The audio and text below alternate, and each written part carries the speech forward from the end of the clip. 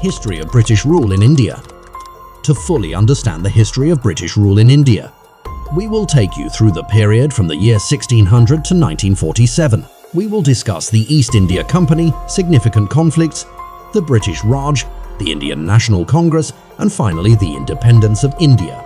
India served as a significant source and provider of commodities such as cotton, indigo, opium, tea, spices, gold, silver, saltpeter, and much more. Over time, the Dutch, English, French, Danish, and others forged economic connections with the Indian subcontinent, initiating trade enterprises. While all these nations held expansionist aspirations in India, the British ultimately achieved a notable triumph in extending their influence across the entire subcontinent.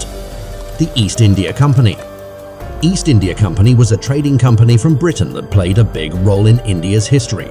It started in the early 1600s when it got permission from Indian rulers to trade things like spices, tea, and cotton. Over time, the company gained more power.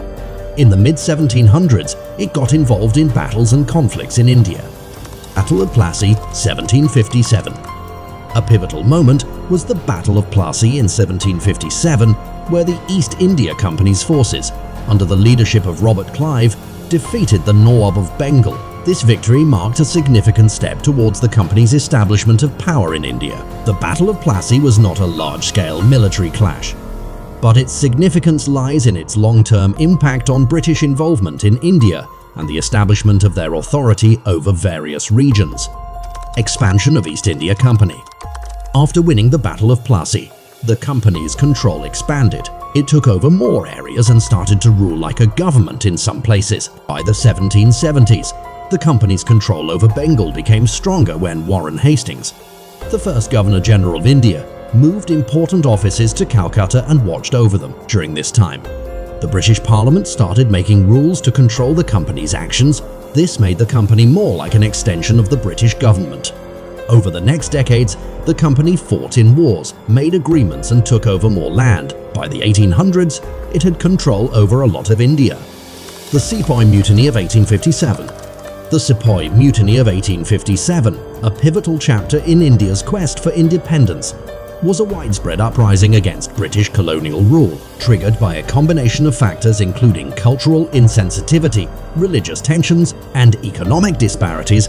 The rebellion saw Indian sepoys in British service rise against their foreign oppressors. The introduction of the controversial Enfield rifle cartridges, rumoured to be greased with animal fat offensive to Hindus and Muslims, served as the tipping point. The rebellion spread across North and Central India, involving diverse communities and leaders like Rani Lakshmi Bai and Bahadur Shah II. The effect of the Sepoy Mutiny and the end of East India Company. Though the mutiny was eventually suppressed by the British with brutal reprisals, its legacy endured. The event led to the direct rule of India by the British Crown, a shift from the East India Company's control, and ignited the spirit of Indian nationalism, laying the foundation for a future struggle towards freedom. The rise of the British Raj. The immediate result of the mutiny was a general house cleaning of the Indian administration. In 1858, the last Mughal emperor of India, Bahadur Shah II, was deposed because of his support for the Indian Mutiny and exiled to Burma. The British government now imposed direct rule on India, appointing a Governor-General or Viceroy to act as the Crown's. British colonial rule in India, 1858 to 1947.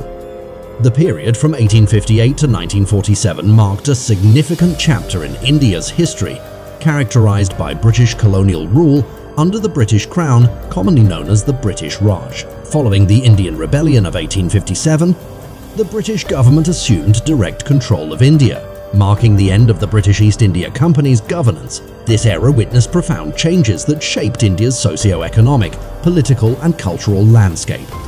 Administrative reforms and modernization. Under the British Raj, India underwent extensive administrative reforms. The British established a structured bureaucracy, introduced modern legal systems, and implemented policies aimed at streamlining governance.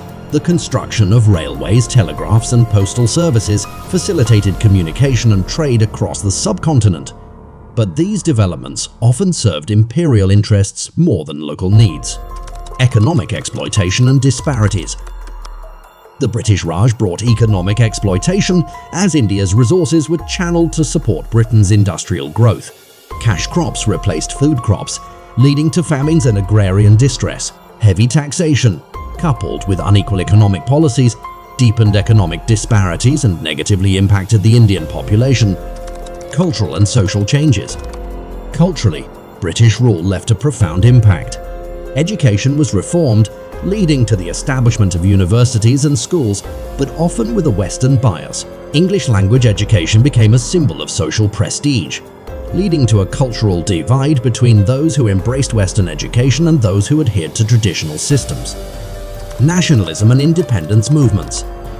The British Raj saw the emergence of a vibrant nationalist movement. Organizations like the Indian National Congress became platforms for political dialogue and demands for self-governance. Leaders like Gandhi advocated non-violent civil disobedience and passive resistance, leading to movements such as the Salt March and Quit India movement.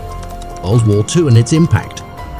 World War II proved a turning point. The war severely strained the British economy, and Indians were called upon to support the war effort. This, coupled with growing nationalist sentiment, hastened the demand for complete independence. Independence and legacy.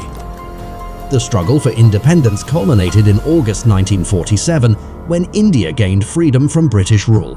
The legacy of British colonialism left both positive and negative imprints. While it introduced modern institutions and infrastructure, it also imposed economic exploitation and cultural changes that shaped India's identity.